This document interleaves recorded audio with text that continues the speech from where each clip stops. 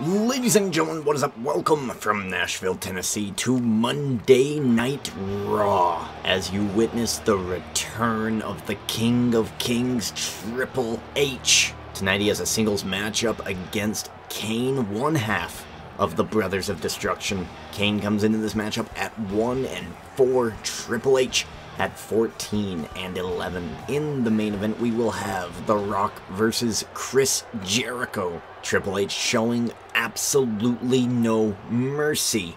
Hits a pile driver, which once again is a barred move. Second rope elbow drop, follows up with an arm breaker. Jesus. Measuring up, hitting the spine buster on the Big Red Machine. Kane with a bit of a comeback, tries to put Triple H down, tries to put him to sleep. Triple H breaks out, hits pedigree for 3. Triple H made this match look easy. It was so one-sided. The Undertaker on the Tron. Next week, The Undertaker will give a personal tour to the WWE Universe of the Devil's Playground. The following matchup is a #1 contenders matchup to the WWE Women's Championship. The winner will face the champion Carmella at Hell in a Cell. Layla comes into this matchup at 2-3. Asuka comes into this matchup at 5-2. Earlier tonight, Carmella being interviewed said she prefers Asuka.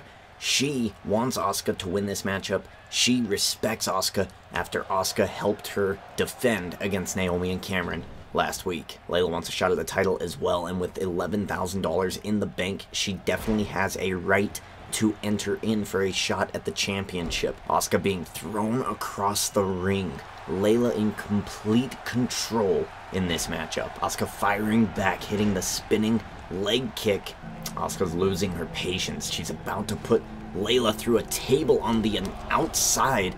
Layla escapes the situation. Back into the ring, Asuka catches her with the Asuka lock. Layla holds on, does not tap out. Back to her feet, Layla hits neck breaker for 2. Asuka back to her feet. She's gonna go for the back fist combo. This is a devastating maneuver in this universe mode. It has finished so many people, and it looks like it's going to get the job done again. Asuka wins this matchup. She will meet Carmella at Hell in a Cell for the WWE Women's Championship. The following matchup isn't even a matchup. Honky Tonk Man on his way out to the ring. He is going to address and call out the Viper, Randy Orton. Honky Tonk wants the Viper, gets the Texas Rattlesnake instead. Stone Cold Steve Austin making his way down to the ring. He does not look happy. Honky Tonk Man and Stone Cold Steve Austin spend at least a minute battling for this bat, back and forth. It was nerve-wracking. Honky Tonk Man catching Austin in the rockabye neckbreaker, which is what I call it, for 2. Honky Tonk Man going for the sledgehammer. Austin on the other side going for the ladder. The ladder wins out.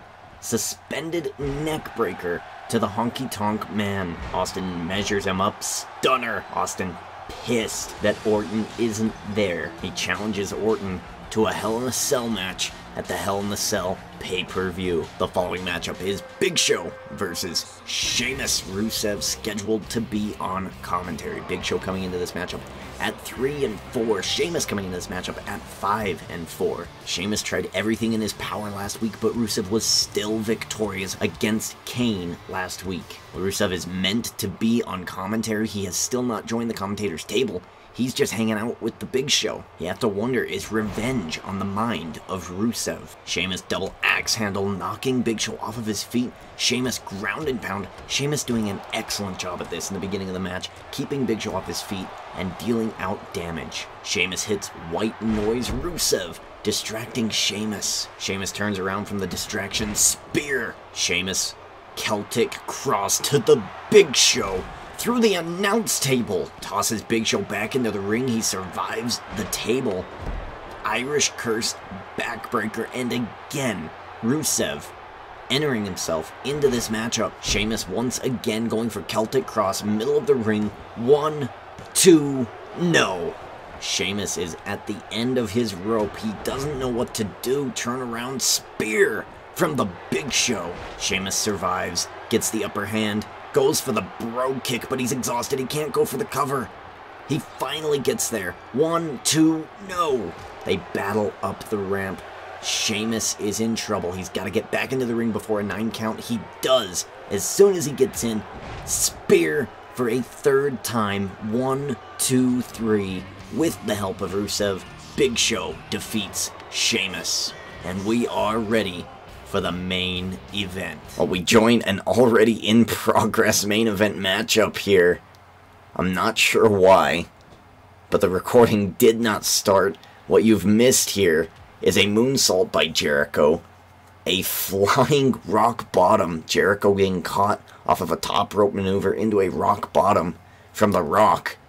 The Rock dropping a Samoan drop there. He's going to go for the pin. I don't think it'll be enough. I mean, we've missed a hell of a lot of action in this matchup, but not to be outdone by these earlier matches. Sheamus and Big Show just tore the roof off of the place with one of the best matches I've seen in Universe mode, played by two CPUs. Honky Tonk Man called out Stone Cold Steve Austin. Sorry, he called out Randy Orton. Got Stone Cold Steve Austin instead. Asuka became the #1 contender to the WWE Women's Championship. And of course, at the top of the hour, the return of Triple H, decimating Kane, the brother of The Undertaker. Undertaker vowing that next week we will see a grand tour of the Devil's Playground. Nia Jax getting involved here. She's up on the turnbuckle. She is giving advice to The Rock.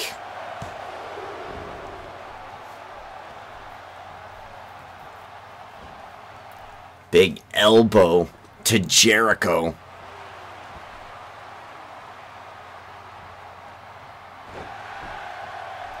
We have not seen Jericho in this universe mode. He is only at a 0-1 record.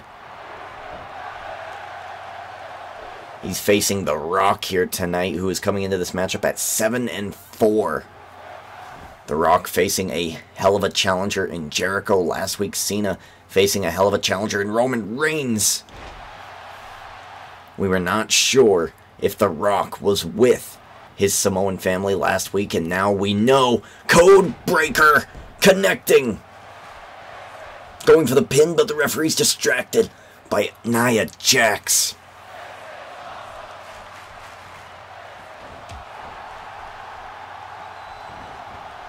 Irish whip.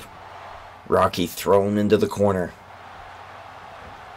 Huge chop right in front of his Samoan family member, Nia Jax. Chris Jericho looked like he might have gone for a high-risk maneuver there. Thinks better of it, heads back into the ring, and just starts to plant The Rock into the mat.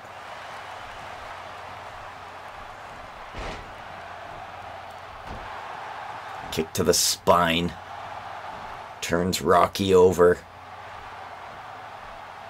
Big knee to the face. The Brahma Bull in a tight spot here. Losing this matchup would be a huge detriment to the #1 contender to the WWE Championship, as he hits a belly-to-belly to get back into this matchup. And now he's looking to hit rock bottom. Measuring Jericho up. He's got it. Connecting rock bottom to Jericho. Poor positioning. He's got to drag him into the middle of the ring. Going for the pin here. 1, 2, 3. It's over. Rock bottom. Winning it for The Rock. And sorry for the technical difficulties the first half of this matchup not being recorded. Jericho, of course, caught in the sharpshooter early on. Injured that spine, that midsection area. The Rock continuing to work on that midsection. You can see it there with that smart kick. Irish whip, here we go. Here's the flying rock bottom. Catches him up and down. Beautiful move there. And look at this. Nia Jax, of course, getting involved in this matchup. Jericho was looking to get his first win in Universe mode here tonight.